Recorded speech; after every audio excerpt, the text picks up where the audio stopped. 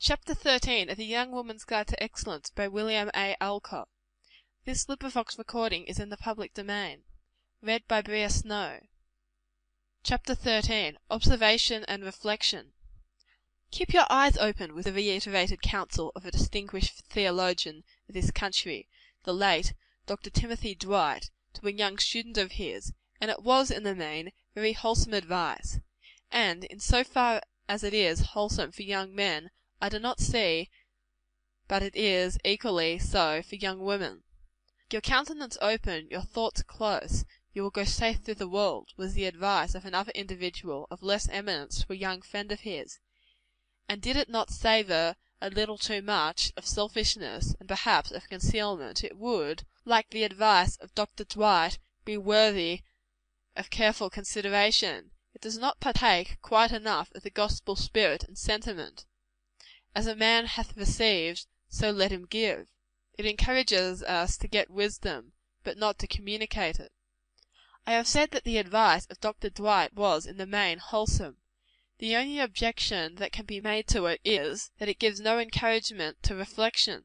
Some may suppose it to mean that observation, or seeing, is everything. Now there are those who appear to see too much. They always have their eyes open. They are never satisfied otherwise. They absolutely hate all reflection.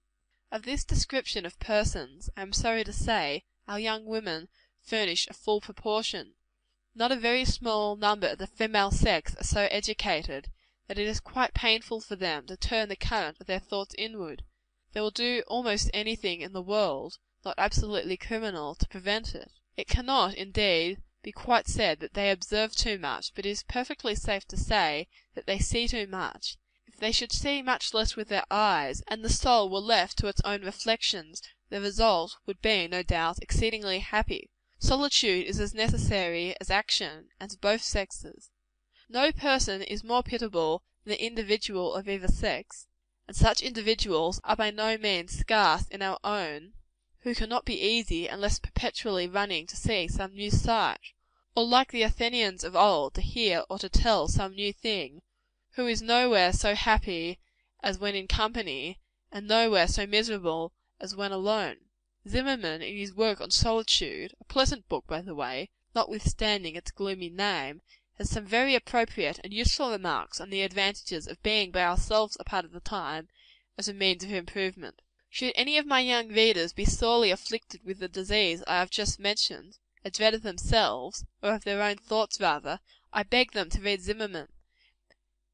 But read him, if you read him at all, very thoroughly. Some persons read solely to get rid of reflection. Worse than this, even, some persons read, work, and play, and I had almost said, go to church, and put themselves in the attitude of praise and prayer, to get rid of themselves and their reflections. Who will show us any good thing, is their constant cry. Not, who will lead us by external agencies, or by any other means, to sound and useful reflection. Who will show us ourselves, is a cry which, among the young women of New England, as well as those of most other countries, is too seldom heard. The best advice I can give to such persons, next to that given in the Sermon on the Mount, where they are directed to enter into their closet, is to read with great care, or rather to study, Watts on the Improvement of the Mind. That is a work which has probably done as much good in the way of which I am now speaking, than any book, the Bible excepted, in the English language. End of chapter 13.